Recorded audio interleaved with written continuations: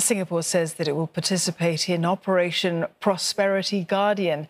It's the US-led military operation to protect commercial ships from Houthi-led attacks in the Red Sea trade route. Defence Minister Ng Eng Hen said this in Parliament today in response to a question on how the country will contribute to security in the area.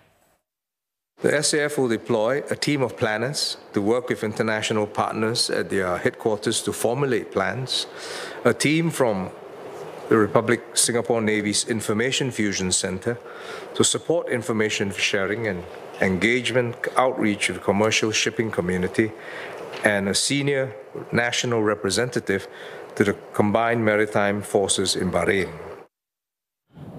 The attacks started late last year after the Israel-Hamas conflict broke out.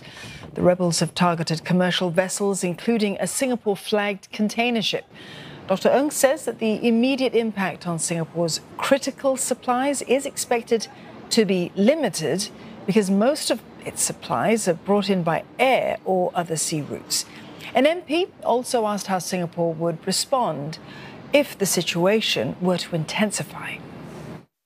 Does he also foresee that if the situation does not improve or the tension at the Red Sea escalates, that Singapore will also similarly increase our support to international task forces or supporting humanitarian support in the area?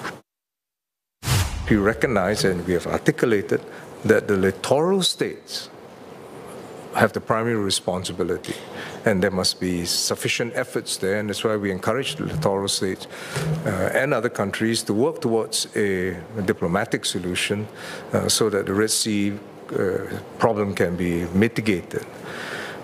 If the problem gets worse, we'll assess it, but apart from that, we are also watching, as I said, the humanitarian situation unfolding, and where we can contribute and we think meaningfully, we will do so.